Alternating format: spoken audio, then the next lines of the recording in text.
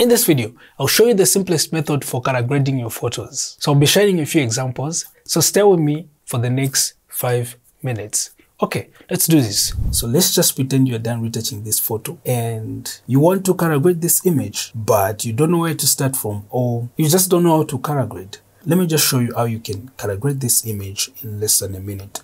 So I'm going to go on layer here, and then I'm going to go to new adjustment layer, and then I'm going to select gradient map here.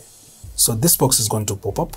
Let me just move it here so that we can see what's happening. On color here, I'm going to leave it the way it is. On mode, I'm going to change it to soft light. I'm going to take my opacity to 30% like this, and then I'm going to click OK. So from here, I'm just going to double click on the gradient map here. So this box is going to pop up. Let me just move it here so that we can see what's happening.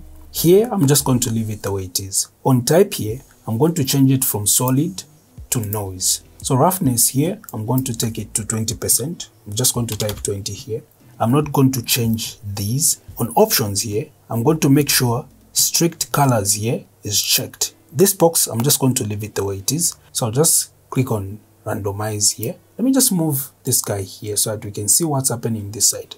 So I'll just keep going through the color grades here until I like something. Okay, I think I like this one. I'm just going to click OK here. Let me just close this. So this is our before, this is our after, this is our before, this is our after. So let me just zoom in a little bit. So if you want to remove the effect from the eyes, just go on the tools here and then select the brush. Opacity, set it to 100%. Flow, set it to 100%. Since the layer mask here is white, click on this icon until black comes on top. And then I'm just going to paint where I don't want this effect to be. So I don't want it in my model's eyes, like this. So this is the before, this is the after. I can zoom out, Ctrl+0 on the keyboard. So this is the before, this is our after, this is the before, this is our after. So we are done. So let's move to this image. I'm going to go on layer here, new adjustment layer, and then I'm going to select gradient map here. This box is going to pop up. I'm going to go on mode here. I'm going to change it from normal to soft light. Opacity, I'm going to set it to 30%, and then I'm going to click OK. From here, I'm just going to double click here, and then I'm going to go on type here. I'm going to change it from solid to noise. Roughness here, I'm going to change it to 30%. Here, I'm just going to leave it the way it is. So make sure this icon is checked. I'm just going to click on randomize here, like this. Just go through these colors. I think I like this one. And then I'm going to click OK here. So let me just close this. I love what I've done to this image, but I want to make it pop. So I'm going to go to my actions here. I'm just going to click on the action button here. And then I'm going to go down here. And then I'm going to select face pop here, like this. So this is the before, this is our after. Let me just zoom in a little bit, Ctrl+ on the keyboard. So this is the before, this is our after, this is the before, this is our after. This is the before everything, this is our after, this is the before, this is our after. So the face pop is in my beauty retouching actions pack. I'll put the links to where you can download my beauty retouching actions pack in the video description below. Let me just zoom in a little bit. So let's see what we can do with this image. So I'm going to go on layer here, new adjustment layer, and then I'm going to select gradient map here. So I'm going to go on mode here. I'll change it from normal to soft light. Opacity, I'm just going to type 30 here, and then I'm going to click OK. So I'm going to double click on the gradient map here, and this box is going to pop up. So on type here, I'm going to change it from solid to noise. Roughness here, I'm going to put 20%.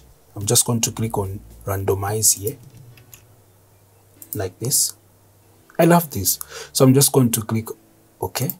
So this is the before, this is the after. So if you're not feeling this color grade and you want to change it, just double click here. Keep on clicking on randomize here, like this. I think I like this one, and then I'm going to click OK. So this is the before, this is our after, this is the before, this is our after. Let me just close this. So with this image, to just make it pop, I'm just going to add contrast to this image. So I'm going to go to my actions here, and then I'm going to go to my beauty retouching actions pack, and then I'm going to select contrast here like this. So let me just close this. So this is the before, this is our after, this is the before, this is our after. If the effect is too much, I can just reduce the opacity here. So let's just move to this example. So I'm going to go on layer here, and then new adjustment layer, and then gradient map here. On mode here, we'll change it from normal to soft light. Opacity here, 30%, and then I'm going to click OK. I'm going to double click here. So on type here, I'm going to change it from solid to noise. Roughness here, I'm going to put 20%. I'll just keep going through these color grades here.